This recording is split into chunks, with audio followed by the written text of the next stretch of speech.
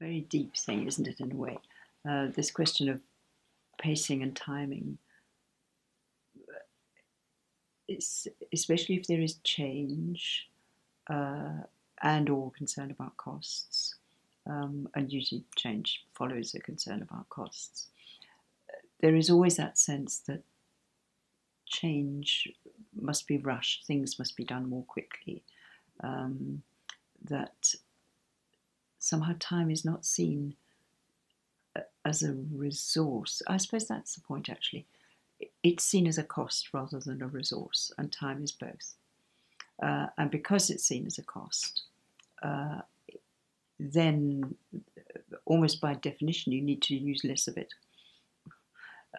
And so you force people in various ways, either people who are making decisions about a care worker making a decision about how long he or she will stay with an older person, and generally they don't have the discretion to decide that they will stay longer with this person and less time with that.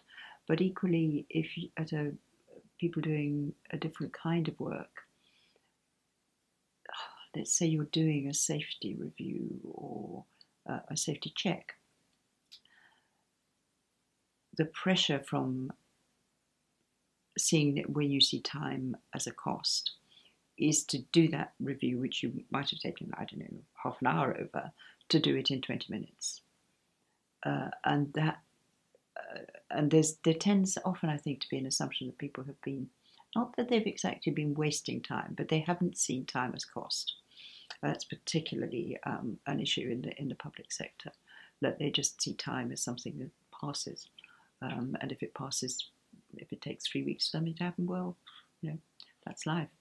And that isn't necessarily effective either. So there's a lot to be thought about in terms of the balance of pacing and timing, and also of how far, what people can tolerate around that.